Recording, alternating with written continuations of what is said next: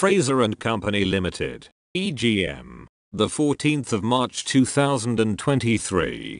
Captain Pipes Limited, subdivision of equity share from face value 10 rupees to 1 rupees, the 2nd of March 2023. Issue of 2 bonus share for every 1 held. IFL Enterprises Limited, consider subdivision of equity share of face value from 10 rupees. Consider issue of bonus share. Andhra Cements Limited, reduction of capital, new equity share to public shareholders, the 3rd of March 2023. Thanks for watching.